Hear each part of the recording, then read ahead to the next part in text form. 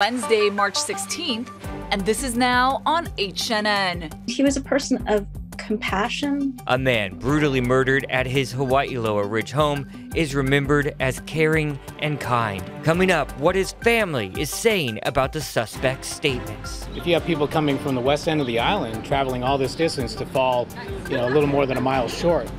We have reaction to the city's new plan to stop the embattled rail project short of Ala Moana Center. We understand that high inflation imposes significant hardship. Interest rates are going up. I'm Michael George, and I'll tell you how it will affect everything from loans to prices at the grocery store. These stories plus a new option to catch a ride out of this world. That's coming up on This Is Now.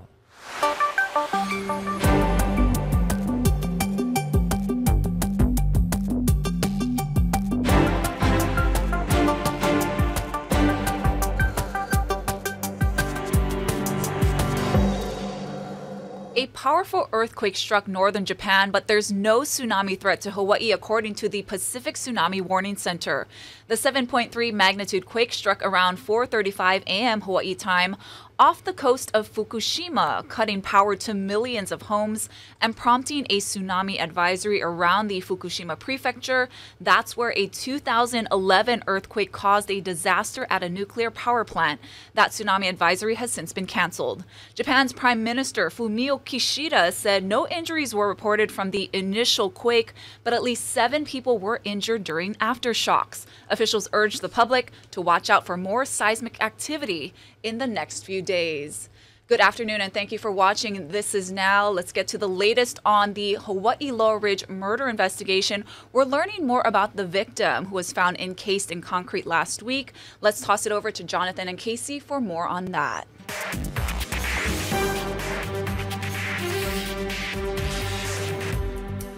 So Casey, HNN has been speaking with the victim's family. What'd we learn? Well, we've learned that 73-year-old Gary Ruby moved to the state of Hawaii to work for the state back in the 70s. He moved here from Montreal, Canada. The murder suspect, Juan Barone, told police that he strangled Ruby after they had sex because he says that Ruby told him he had HIV. Ruby's niece told us his family doesn't believe that. Our managing editor, Daryl Huff, asked Maya Ruby Clemens about the statements that Barone made to investigators.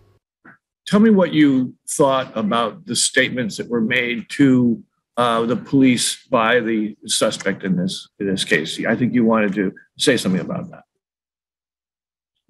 I just find them to be not in keeping with the person that I know my uncle to be.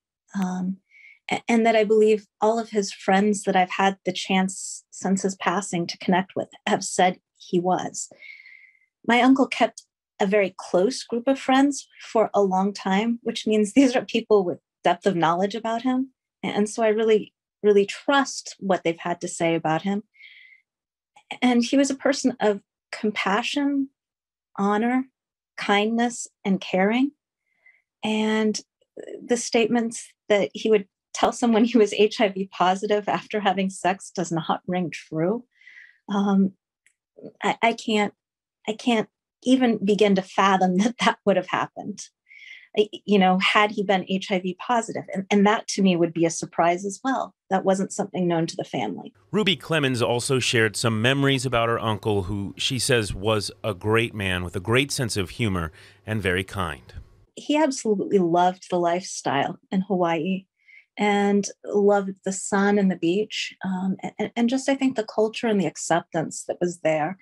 The house was his life dream, and he worked hard to have that home. And, despite where it's located in the money, he wasn't a flashy person. He was the kind of person who would choose a classic piece of clothing and wear that piece of clothing for years because it was what he liked. And so he was not flashy. And Casey, before I let you go, what do we know about the suspect? What's the latest there? Well, right now, Barone is in L.A. He was found in California, you may remember, after fleeing Hawaii when Ruby's body was found at his Hawaii Loa Ridge home. We also know that authorities have been granted clearance from a judge to extradite him back to Hawaii. Now, in court documents, police said Barone confessed again to fatally choking 73-year-old victim Gary Ruby with a belt Barone told police that he then dragged the victim's body to a bathtub in the victim's home and used a kitchen knife to slit his wrists in an attempt to stage a suicide. In the documents, police say Barone discovered bags of concrete in Gary's garage, filled the bathtub with concrete to conceal the body. The suspect then allegedly purchased more concrete at a hardware store before covering the mixture with coffee grounds, and that was in an attempt to hide the smell. Yeah, very disturbing case, and we'll continue to update you on This Is Now. Thank you, Casey, very much. Let's toss it over to Ashley with more news. Police are looking for a man who allegedly ran from a deadly gunfight in Waianae yesterday morning. HPD says the owner of a house at Pokai Kuahivi Place was trying to negotiate the return of a firearm that was recently stolen.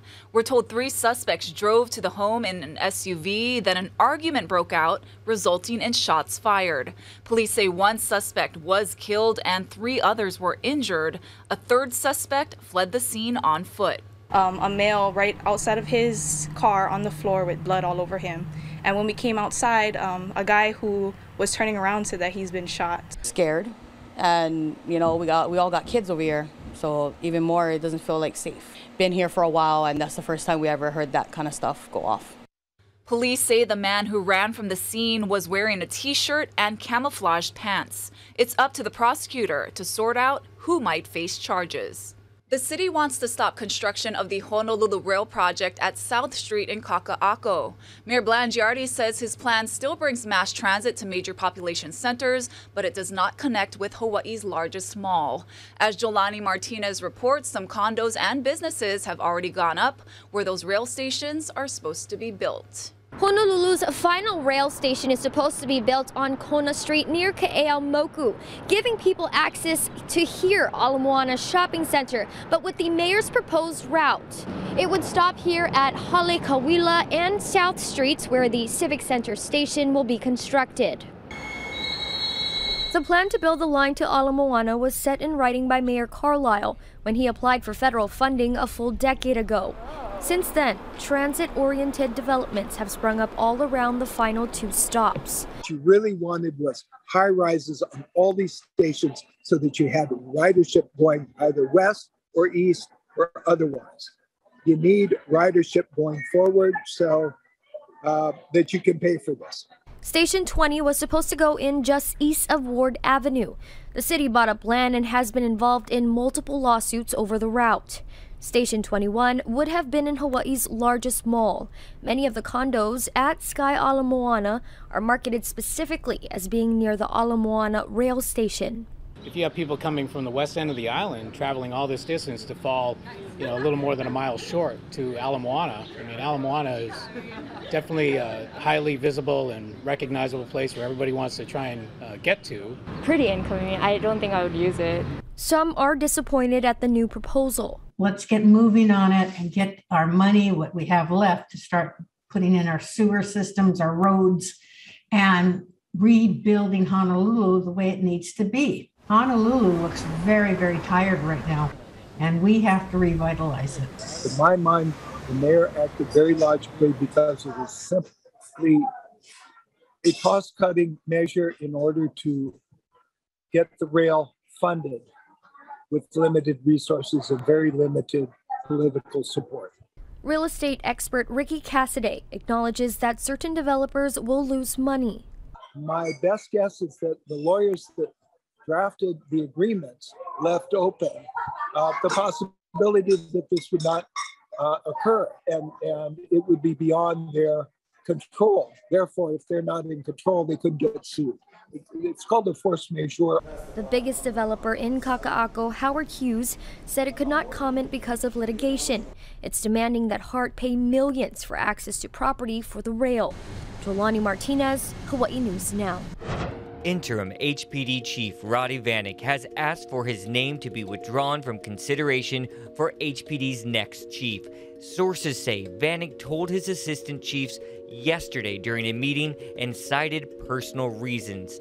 We're told Vanek will continue to be in charge until the police commission picks a permanent chief out of the remaining 18 candidates for the job.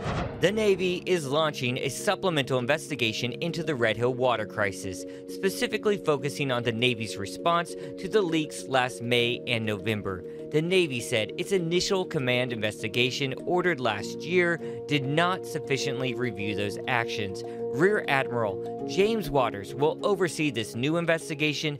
No timeline was provided. Ukraine's president addressed Congress virtually today. For the latest on that, let's bring in Hawaii News Now's chief national political analyst, Greta Van Susteren. Now, Greta, what were the main takeaways from the address?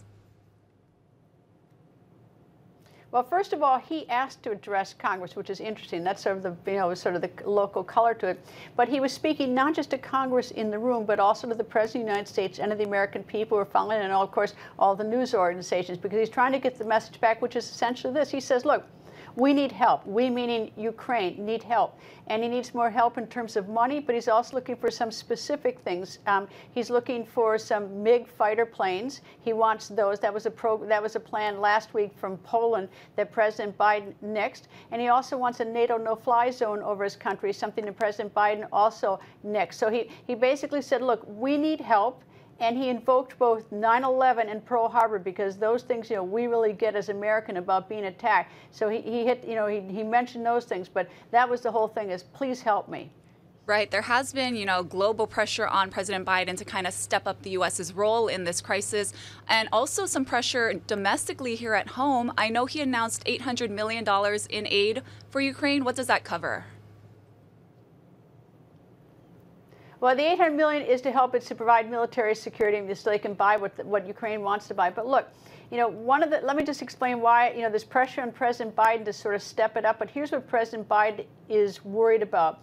And it's not necessarily an irrational worry. He's worried that if he steps up, if he gets more involved, if NATO gets involved, a NATO no-fly zone, for instance, or if the U.S. gets involved with transferring those MiG planes from Poland, which is a NATO country, to U.S., which is a NATO country, to Ukraine, is that Putin will see that as an escalation, that he'll give that as a reason to escalate things, saying now NATO's involved in this. And when you talk about escalation, of course, you talk about about Putin going further, taking on other countries, as well as he's got incredible, he's got a lot of nuclear weapons, and he's got chemical weapons. So President Biden is he wants to help Ukraine, but sort of put the lid on it as not to have Putin see that as sort of a false flag, that help, so that he escalates what he does, because that would be, it's catastrophic. It's already catastrophic what's happened to Ukraine and to the people, but it could get worse. Right, absolutely. And President Biden is heading to Brussels for a NATO conference.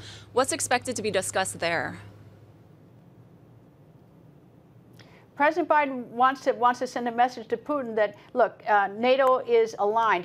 Putin is for so many months has tried to drive a divide within NATO, saying that not everyone in NATO countries was on the same page. Well, President Biden showing the resolve of that alliance and showing how strong it is. So that's the reason he's doing that. He also needs to show. He also wants to talk to people about this no-fly zone, this NATO no-fly zone, which he's opposed to, and about the transfer of the MiG planes, fighter planes I just mentioned. So it's basically sort of to meet with the NATO countries, talk about what the strategy is of NATO moving forward. I suppose there'll be a discussion like, what if Putin decides to go further than Ukraine? I mean, those are the type of things that he's going to discuss. But it's a lot easier to talk to people when you're all in the same room than it is on these telephones or video conferencing. All right, Hawaii News Now's chief national political analyst, Greta Van Susteren. Always great to see you, Greta. Thank you. Now to the state's weekly COVID numbers. The health department is reporting 14 more COVID-related deaths and 1,092 new infections. Again, this is a weekly count that's reported every Wednesday. The breakdown of cases includes 608 on Oahu, 160 on Kauai, 122 on Maui, and 107 on the Big Island. Molokai and Lanai are reporting single digits. Well, today, the Federal Reserve raised interest rates for the first time since 2018. Let's turn things over now to Michael George with more on what that means to you, me, and the economy. Whether it's groceries or used cars, consumer prices are accelerating at the fastest rate in 40 years. The Federal Reserve is attempting to tap the brakes on inflation by raising its key short-term interest rate 0.25%. We understand that high inflation imposes significant hardship, especially on those least able to meet the higher costs of essentials like food, housing, and transportation. Increasing interest rates aims to drop demand to better match supply, slow the economy, and eventually ease price hikes. This one rate increase is not going to really change things, but it's about a rate cycle. CBS News business analyst Jill Schlesinger says the Fed will likely approve similar rate increases several times this year. The Fed is trying to strike a balance between making sure that prices stop increasing by as much, but not raising rates so fast as that they slow the economy down so much that they cause a recession. Raising interest rates may fight inflation, but the move also makes borrowing money more expensive. Homeowners who have an adjustable rate mortgage could see their rates go up. Auto loans, student loans, and interest on credit cards will also rise slightly. Conversely, if you're a saver, you may see a small increase in the amount of interest you earn on a savings, a checking, a money market, even a CD. Schlesinger says the impact won't be seen right away and will be small at first, but expect that to change if the Fed continues to raise rates. Michael George, CBS News, New York. Changing times. All right, let's turn it over now to this live picture outside, looking over, I think that's the Capitol grounds there, yep, and the rest of the city. See Diamond Head there on the right-hand portion of your screen. Beautiful day. Let's see how it's going to last. Here's Billy V.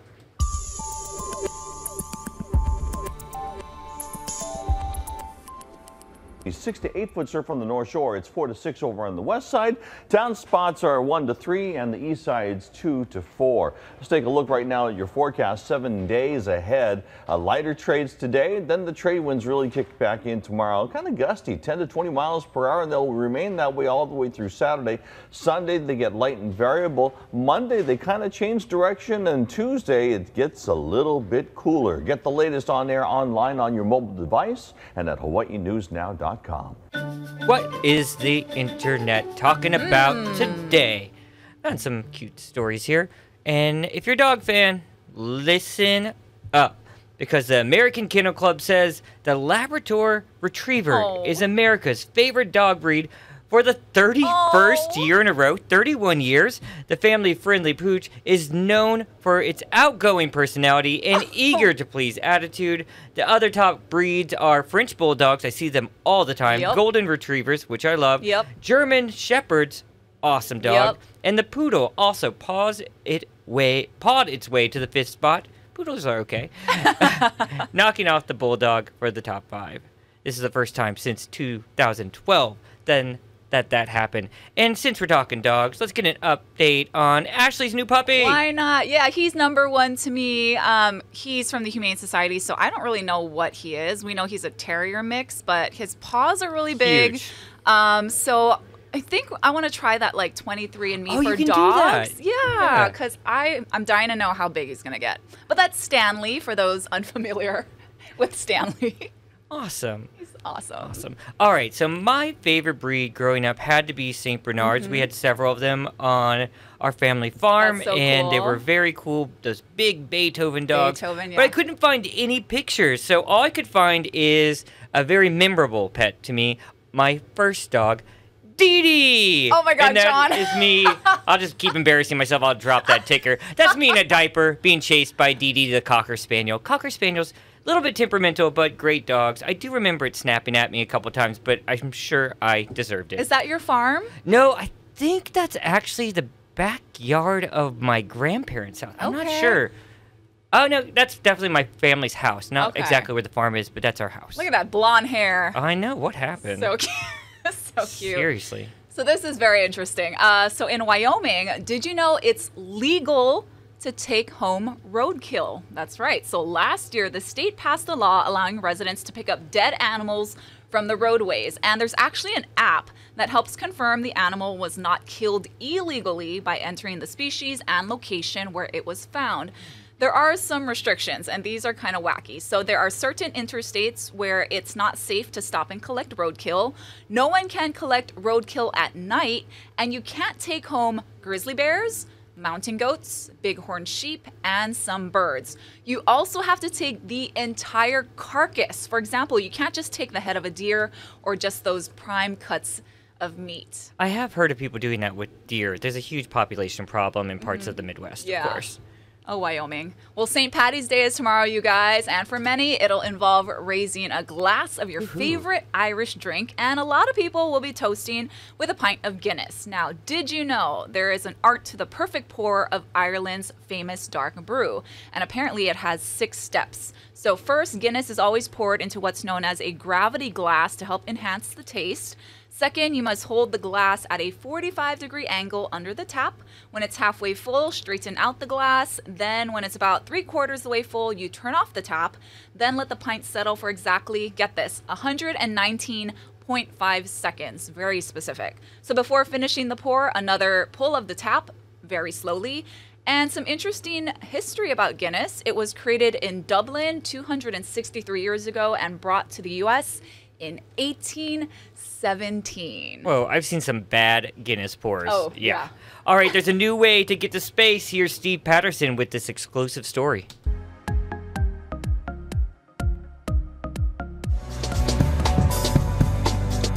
The whole experience is meant to really be immersive in the space. Worldview is one step closer to taking passengers up, and really far away. 23 miles above the Earth, to be exact. You're our first explorer. Inside a 10,000-pound pressurized capsule attached to a football stadium-sized helium balloon.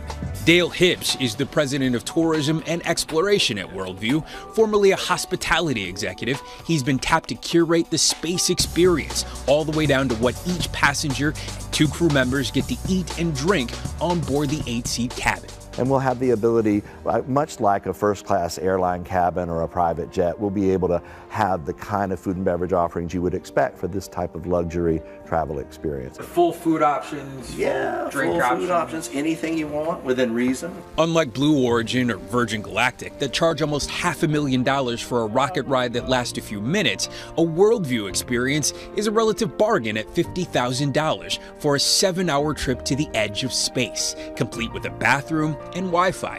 What exactly happens when I sign up for this? You'll be with us in the spaceports for a period of 5 days, and we'll be entertaining you and educating you and getting you comfortable. Worldview plans to have spaceports launch from iconic locations around the world, the first 2 being the Grand Canyon and the Great Barrier Reef. Tell me what liftoff is going to be like. Are we going to be like this?